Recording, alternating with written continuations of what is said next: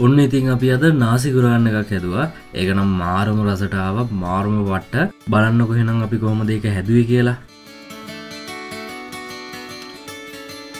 ඉතින් ඔන්න අද අපිට මාරම් බිසි දවසක්. අද අපේ කිචන් එක මේකෝවර් කරන්න පටන් ගත්ත දවස. කවේෂුයි රවින්දුයි දෙන්න බරටම වැඩ. ඉතින් මට හිතුණා යාළුවා දෙන්න ගොඩක් මහන්සි වෙනවානේ. එයාලට අද ටිකක් ස්පෙෂල් ඩිනර් එකක් ලෑස්ති කරන්න ඕනේ කියලා. ඉතින් අද මං හදනවා නාසිගුරන් රයිස් එකක්. මට හිතුණා මං අද නාසිගුරන් හදන හින්දා ඒ රෙසිපි එකත් ඔයාලත් එක්ක ෂෙයා කරගන්න ඕනේ කියලා. එහෙනම් අපිට අග්ගාලයන් කිචන් එකට අරගලොත් කිචන් එකේ තීන්ත ගන්නවා. එහෙනම් අපි අද මට කිචන් එකේ හරි පොඩි ඉඩක් තමයි ගන්න පුළුවන් ඉන්නේ. මොකද අරගල අර පැත්තේ තීන්ත ගන්නවා. ඉතින් එයාලට වැඩි ඩිස්ටර්බ් කරන්නත් බෑ. මම මගේ වැඩේ පාඩුවේ මේ පැත්තට වෙලා කරගන්නවා නිසා අද නාසිගුරාන්කට ඉස්සෙල්ලම කරන්න තියෙන්නේ මට chili paste එකක් හදාගන්න එක. ඉතින් මම chili paste එකත් අද ගෙදර හදන්නේ. එහෙනම් අපි ඉස්සෙල්ලම ඒක හදාගෙන ඉමු. මම chili paste එක හදාදී හදාගන්න sauce එක ඉස්සෙල්ලා හදාගන්න විදිහ වලට කියලා දෙන්නම්. අද මම chili paste එක හදන්නේ කැලමිලිස් ග්‍රෑම් 100කින්. ඒකට ඕන කරන ගාන තමයි මම කියන්නේ. ඉස්සෙල්ලාම අපි sauce එකට ඕන කරන්නේ මොනවද කියලා බලමු. අපිට මේ sauce එකට ඕන කරනවා soya sauce මේ සෑඳි 4ක්, එතකොට තක්කාලි sauce මේ සෑඳි 4ක්. තව අපිට සීනි ටිකකුයි ලුණු ටිකකුයි ඕන කරනවා. අපි එහෙනම් ඒක ඉස්සෙල්ලා හදාගෙන ඉමු. අද ඇත්තටම වැඩි ඉඩක් නැහැ මට මේ දේවල් පෙන්වන්න කරන්න. හරි චූටි ඉඩක තමයි මම අද මේ වැඩේ කරන්නේ. ඉතින් මම කවිෂු පොඩ්ඩක් අල්ලගත්ත මට මේ ටික කැමරා කරගන්න. තනියෙන් අමාරු හින්දා අපි මේකට දාගමු ඉස්සෙල්ලම අපේ soya sauce මේ සෑඳි 4 දාගත්තා මේ විදිහට. soya sauce. ඊට පස්සේ ඒකටම අපි දාගමු අපේ තක්කාලි sauce මේ සෑඳි 4. තක්කාලි sauce දානවා නේ? ඔව්. මේ මොකද හදන්නේ? chili paste එකද? chili paste එකට sauce එක හදාගන්න. ඊට පස්සේ සීනි මේස හැන්දක් විතර දාගන්න. ඊළඟට මේකට ලුණු ටිකකුත් අපි දාගමු. ලුණුත් දාගමු සාමාන්‍යයෙන් තේ හැන්දක් එකමාරක් විතර වගේ වෙන්න. ඒක ලුණු ආලා හිතලා දාගන්න. ලුණු. ඊට පස්සේ මේ සීනි ටික හොඳට දිය වෙනකම් අපි සෝස් එක දී කරගමු.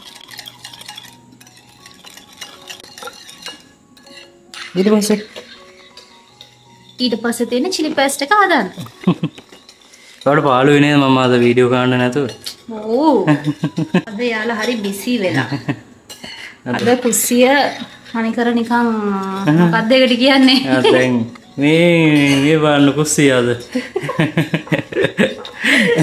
අර පැත්තේ සපුණගේ අලුත් channel එකට අර පේන්ට් කරලා තියෙන මේ කළු පාට. channel එකක් යන්නේ. සපුණගේ කුකින් channel එක.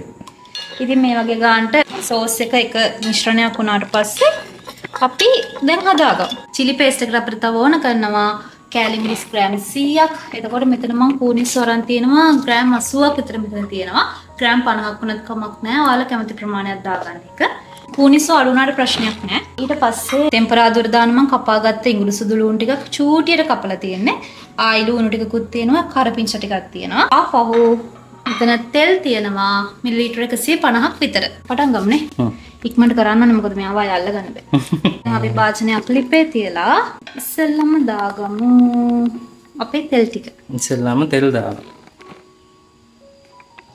ඔයාලා මේ කෝනිස්ස ගන්නකොට හොඳට හොදලා වෙලලා ගන්න. මොකද ඒවැ හරියට වැලි රොඩු තියෙනවා. අනිවාර්යෙන් හොදලා වෙලලා ගන්න. ඔන්න දැන් අපේ තෙල් එක රත් වෙලා තියෙන්නේ. මේකට ඉස්සෙල්ලම දාගමු අපි කපාගත්ත ලුණු ටික. ලුණු ගොඩ දාන්න එපා, ටිකක් දාන්න. කරපිංච ටික. වතුර ටිකක් තිබිලා ඉන්නේ. ඊපස්සේ අපේ ඉංග්‍රීසි සුදු ලුණු ටික දාලා ටිකක් ඉලේ බැදෙන්න. ඔය වැදෙනවා. ඒ chili paste එක හදන්නේ නේ? ඔව්. මේකද දාන්නේ නාසිගුරාන් නේද? chili paste දාන්න නාසිගුරාන්කට. ඉතින් අපි එකකට ගෙදරම හදනවා. දැන් මේ වගේ රන්වන් පාටට බැදිලා තියෙනවානේ. දැන් අපි අපේ කෝනිස්සන් ටික දාගමු. කෝනිස්සන්. මේ ටිකත් ඔය විදිහට බැදුනා. චුට්ටයිද දාන්න? මම ඔක්කොම දාන්න කියලා තමයි හිතාගෙන. chili paste කන්න පුළුවන් ද අවුරුද්දක් විතර. නේද? ඔව්. මම ටිකක් ඉතුරු කරනවා මොකද මට ඇති වෙයි කියලා හිතනවා. ඒ කියන්නේ සාමාන්‍ය තීන්ත කාලේ ඉවර? ඔව් මේ මගේ මොන හැමදේම තීන්ත. ආදරාට ස්පෙෂල්. දැන් මේ විදිහට ටිකක් කූනිස්සු ටික බැදගමු අපි. මම ඔක්කොම දැම්මේ නෑ. නිකන් ග්‍රෑම් 20ක් විතර ඉතුරු කරා. ඒ කියන්නේ ඔයාලා කෑලි මිරිස් ග්‍රෑම් 100ක් ගන්නවා නම් කූනිස්සු ග්‍රෑම් 50ක් විතර වගේ ගන්න. ඕකේ.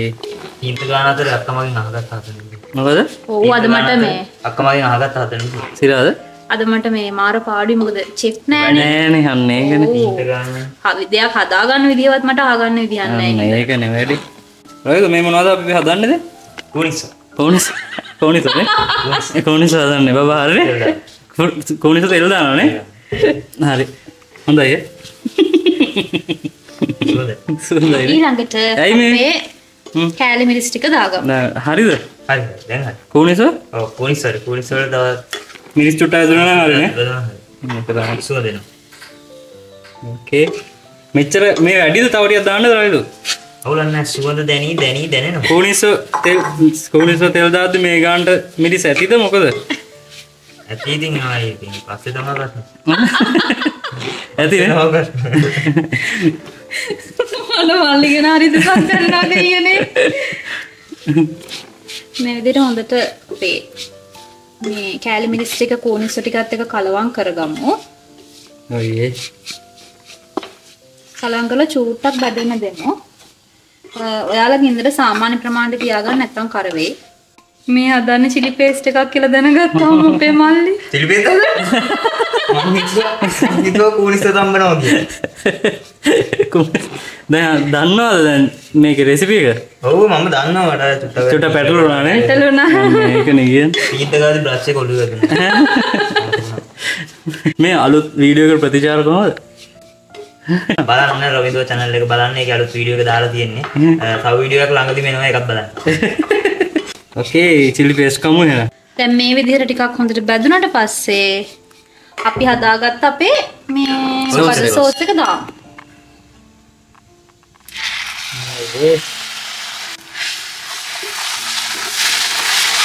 මෙන්න මෙහෙම සෝස් දාලා දැන් කලවම් කර කර ඉන්න තියෙන්නේ. කලවම් කර කර ඉන්න තියෙන්නේ. ටිකක් ඉතින් අපි ලිපේ තියාගමු. මොකද තාත්තේ? දැන් හරි. ඕකේ. මොකද බලන්න රයිද? මොකද තාත්තේ? Marvelous. සුපිරි රහය. රහයනේ. ඒ කියන්නේ මේක හරි ඉක්මනට හදා ගන්න පුළුවන්. අර ගොඩාක් අර පියවර නැහැ. ඉක්මනට හදා ගන්න පුළුවන්. දැන් අපිට ලේසියෙන් පාසුවෙන් ගෙදරදිම හදා ගන්න පුළුවන් චිලි පේස්ට් එක. ඕකේ. දැන් ඉවරයි නේද? ඉවරයි. අපි දැන් කෝක් කරමු. චිලි පේස්ට් එක මෙන්න අපේ නාසි එකේ චිලි පේස්ට් එක. හරි. අපි දැන් නාසි ගුරන් එකට දාන චිකන් එක මැරිනේට් කරගමු. අද මම මේ විදිහට චූටියට චිකන් කෑලි කපලා අරන් තියෙන්නේ. චිකන් වල අර මේ කටු නැති කොටස. ඔයාලට බෝන්ලස් චිකන් ගන්නත් පුළුවන්. මේ විදිහට චූටි කෑලි වලට කපලා තියෙන්නේ. මම යන්නේ මේක බදින්න. බදින්න කලින් චුට්ටක් මේක අපි මැරිනේට් කරගමු.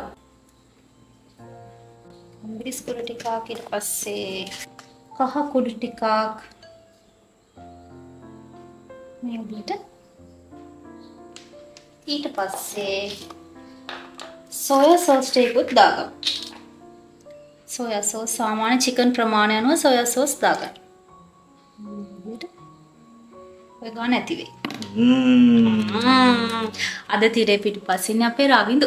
දැන් මේ ටික හොඳට මේ විදිහට අපි අනාගමු. ලුණු දාන්න ඕන වෙන එකක් නෑ. මොකද මේ අපි දැන් කොහොමද දැන් සෝයා සෝස් වලත් තියෙනවා ලුණු. ඒ නිසා මම ලුණු වෙනම දාන්නේ නැහැ. ඔන්න ඉතින් ටිකක් දාගන්න. හරි. මෙන්න මේ විදියට අපි දැන් ටික වෙලාවක් මේක මැරිනේට් වෙන්න තියාගමු. ෆ්‍රිජ් එකේ දැම්මත් කමක් නැහැ. හරි. චිලි පේස්ට් එක හරි. මෙන්න අපේ චිලි පේස්ට් එක. මෙන්න බත් එකත් හරි. බත් එකත් හරි. උයලා ඉවරයි. ඔය නේද පාළුවෙන් හිටියේ. ඒක තමයි. සපුනේ ටිකේ බත් එක තියලා. රවින්දුත් එක්ක මම මේ චිකන් එක මැරිනේට් කළා. සිරාවට? රවින්දුගෙන් අහගෙන කරා. මෙන්න මැරිනේට් කරපු චිකන් එක. දැන් අපි අපේ චිකන් ටික බැදගමු. බැදගමු. තෙල් දාලා. ඕකේ. තෙල් එක රත් වෙනකන් ඉන්න ඕනේ නේ. දැන් අපි චිලි පේස්ට් හැදුවා. දැන් හදන්නේ බත් එක උයලා තියෙන. දැන් චිකන් එක මැරිනේට් කරා. දැන් මොකද්ද කරන්නේ? චිකන් ටික බදිනවා. බදලා ඊට පස්සේ අපි සොසේජස් අද ගන්නවා. ඒකත් බදිනවා. බදලා ඊට පස්සේ ඉතින් මේ රයිස් එක හදමු අපි. ඕකේ. දැන් තීන්ත ගාලා තියෙන්නේ තව ටිකයි තියෙන්නේ. බෑනේ ඉතින් මම මේ පැත්තේ උයනවා නේද? මේකනේ. තේලා තියෙන්නේ. දැන් අපි චිකන් ටික දාගමු. චිකන් ටික දැම්මා.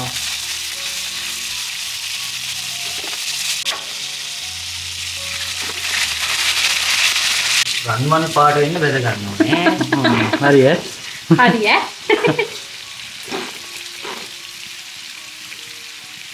මේකකින් බෙද ගන්න කිව්වේ. ඒ අපි හදලා ඉවරයි. මෙන්න ඉවර නෑ තව ටිකක් තියෙනවා. තව තියෙනවා. චිකන් ටිකක් තියෙනවා. චිකන් මේ ටිකක් තියෙනවා. බෙදගමු නේ ටක් ගාලා. ටිකක් බෙදගෙන ඉක්මනට යමු. ඕකේ අනිත් ටිකත් හරි. නපනාගමු.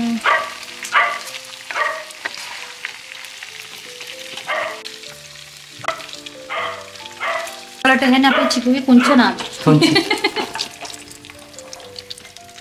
ඕකේ මෙන්න තියෙනවා අපේ චිකන් ටික හරි. චිකන් ටික දැන් අපි සොසේජ් වල රටා ඇඳගමු. රටා කැටයන්. කැටයන්.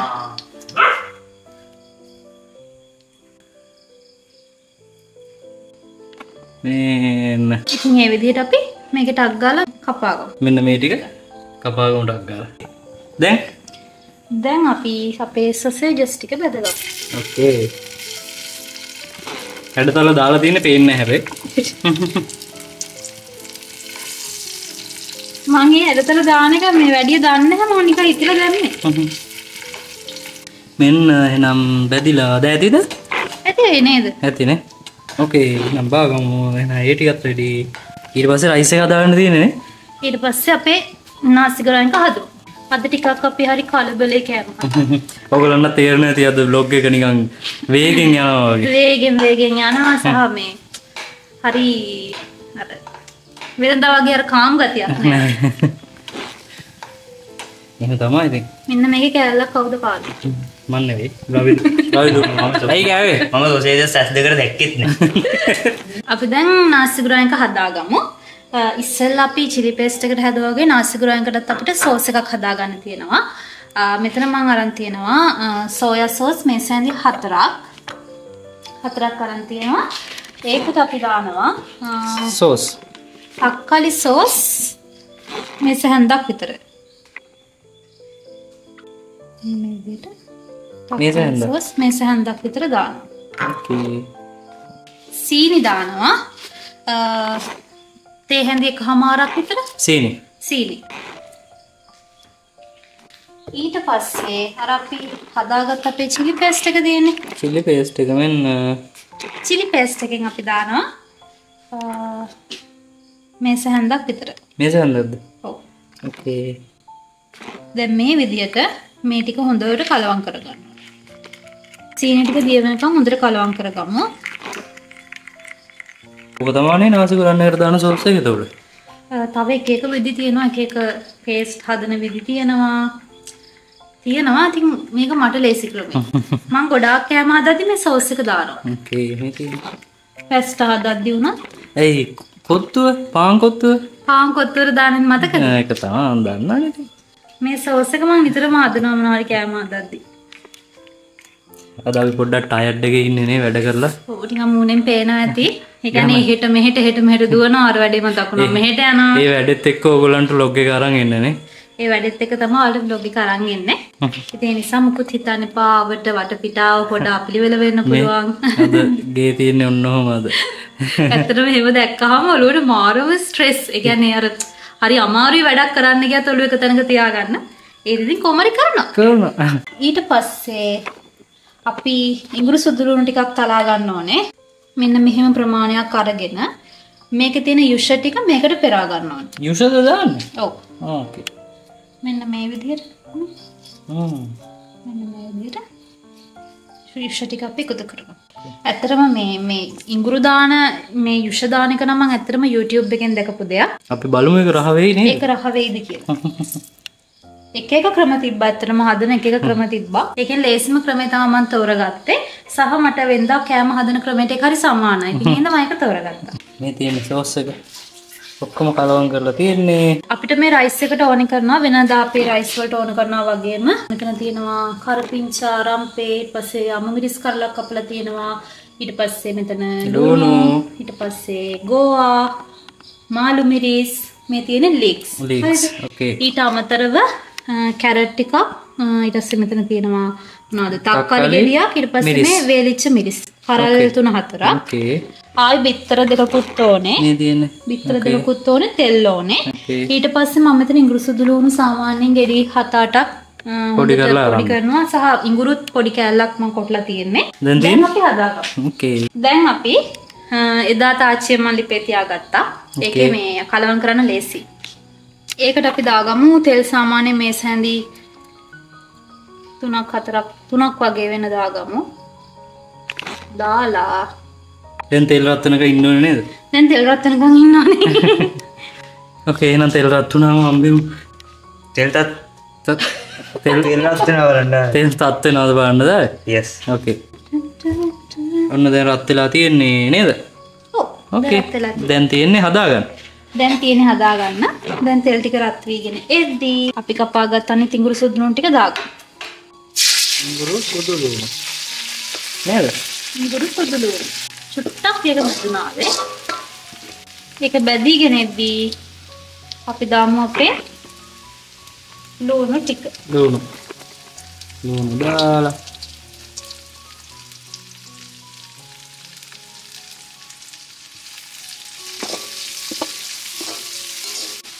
ඒකම අපි දාමු අපේ රම්පේ කරපිංච ටිකයි මිරිස් කරලයි. මම සාමාන්‍යයෙන් ඒව මුලදී වගේ දා ගන්නවා මොකද උඩ හරි හොඳ සුවඳක් එනවා. දැන්ට සුවඳ. සුත්තක් බෙදෙන. දැන් අපි මම මේ විදිහට කැරට් ටිකක් කපා ගත්තා. ඒ කැරට් ටික දාන්න. ඒ කියන්නේ මුලදීම වගේ දාන්න ටිකක් තැම්බෙන්න චුට්ටක් වෙලා යන එළවලු වගේ තියෙනවා මුලදී දාගන්න. ඒක ටිකක් තැම්බෙනවනේ ඒවා. කැරට් ටිකත් එක්ක මම දානවා ගෝවා ටිකයි මාළු මිරිස් ටිකයි. ඊට පස්සේ ගෝවා. ගෝවා.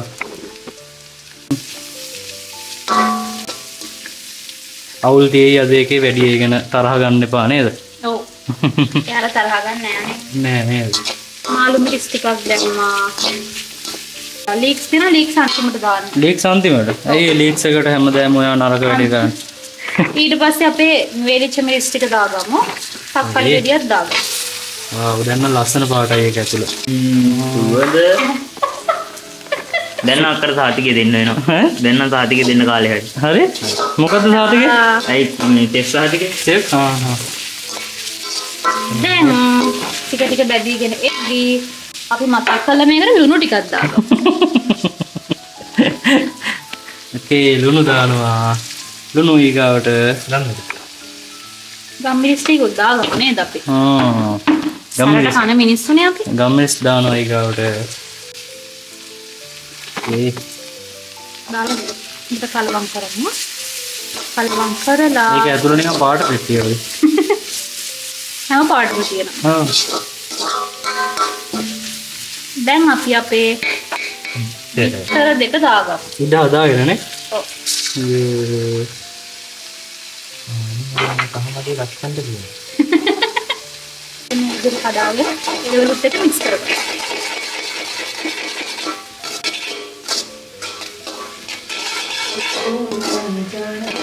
ඊට පස්සේ අපි බැදගත්ත චිකන් ටික තියෙනවානේ. ඒක දාන්න. ඒ ටික මේ විදිහට දාන්න.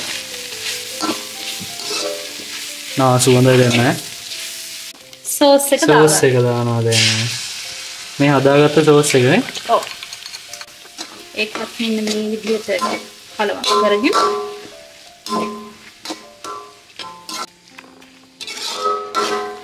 දැන් අපි අර හදාගත්ත අපේ චිලි පේස්ට් එක තියෙනවා. ඒකෙන් අපි දානවා. ඔයාලගේ සැරපදමනෝ ගන්න. මම මේකට දානවා මේ සෑඳි 3ක් විතර. ඕකේ. ඔයගොල්ලෝ චිලි පේස්ට් දාගන්න නම් සැරපදම. නේද? ඔව්. සැර වේද දන්නේ නැහැ අද මේගොල්ලන්ට. අද සැර වෙනවා. නෑ සැර වෙන්නේ නෝ. දැන් නම් කුක්කුවක් වගේ. ඕනේ. තව ටිකක් තියෙනවා. දැන් රහ පාටයි. දැන් තව බද්දිය කරා. දැන් ටයිම් එක බත් දාන්න. බත්.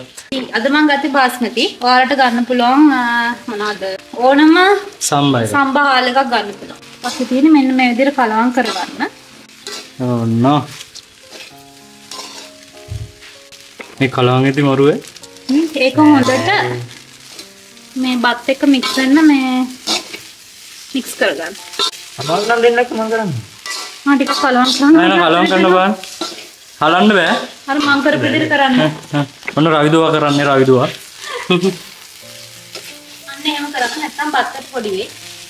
හොඳ කුකෙක් තමයි මේ හිටියද? ඔය ඉතින් ඉන්ටර්නෙට් එක වැඩ කරා. ෆිල්ටර් එකේ මොනවාද අතු ගාද? ඔයේ. දැන් අපි අන්තිමට අපේ ලීක්ස් ටික දාමු. ලීක්ස් අන්තිමට දාන්න නැත්නම් ඒක කොළ පාට ගතිය නැති වෙනවා. කොළ ලීක්ස්. කොළ ලීක්ස්. Okay.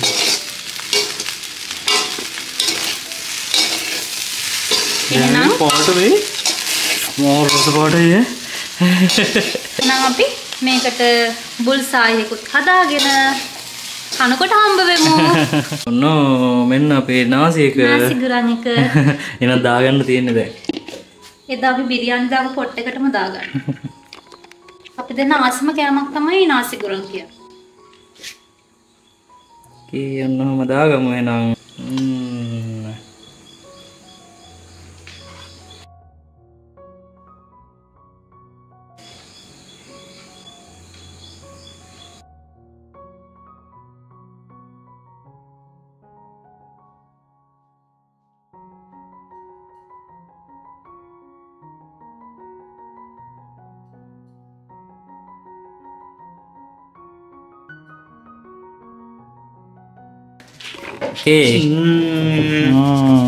කණ්ඩයි තියෙන්නේ. හරි. බලමු මේකේ රහ කොහොමද කියලා මන්නම් මාර රහ පාටයි. ඉස්සෙල්ලාම බුල්සායි එක. බුල්සායි එක මෙන්න. ඊට පස්සේ අපේ නාසිගුරන් එක. ඒක පට්ට රහ පාටයි. අයියට. ඇති කියන්න එපා මදි. ඕකේ. Okay, ඇති. අය දෙක කට.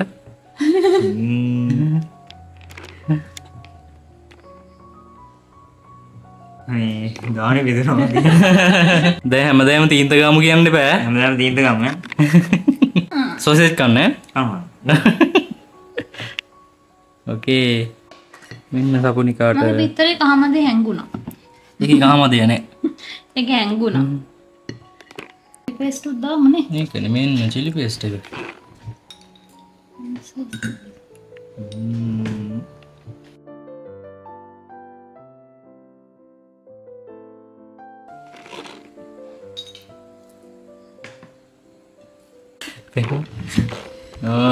මෙන්න. මොකද අත්තේ? රසයි. සිරාවද? රසයි. මේ මෙහෙමයි. මේ දමුතුෙන් රස වෙන්න දෙයක් නෑ මමනේ ඇදුවේ. ඔව්නේ. හරි අමාරු ඇතිනේ. එහෙනම් කාලා බලමු.